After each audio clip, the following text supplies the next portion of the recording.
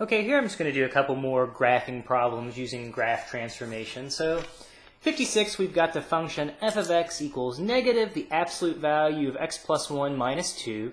So recall that the absolute value of x is just a v, or, it looks like a v. And so the plus 1, just like before, that's going to shift the graph. Since it's on the inside, that's going to shift the graph to the left 1 unit. The negative 2 is going to shift it down 2 units.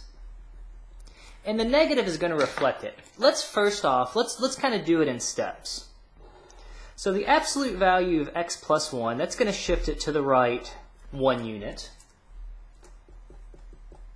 Now the negative of that is going to reflect it about the x-axis.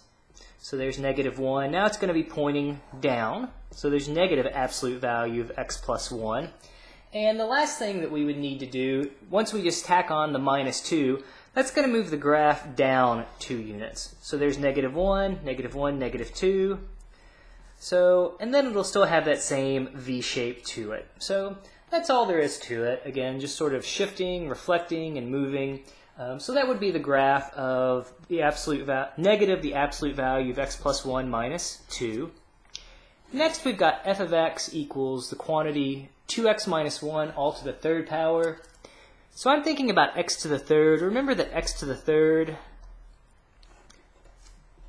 has that basic shape to it. I'm going to rewrite this a little bit. So we could write this as 2 times x minus 1/2 all raised to the third power. And the reason why I'm doing that is, at the beginning, if you think, okay, this is going to be shifted 1 unit to the right because I see this minus 1, that's no longer valid because the coefficient in front of the x is not just a 1. So the shifting gets changed in that case.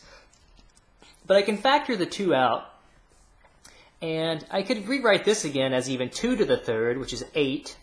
And then I have x minus 1/2 raised to the third power.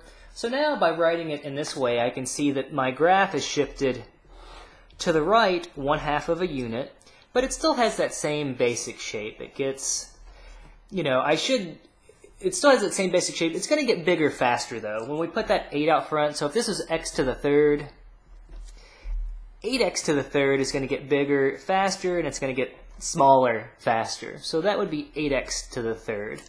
So same thing, it's hard to, obviously capture this without putting units on it, but it's definitely going to be getting bigger faster. It's going to be getting smaller faster.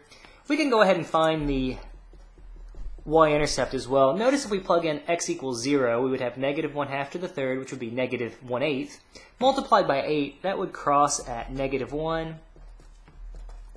So there's a rough sketch of the function, the quantity 2x minus 1 all to the third.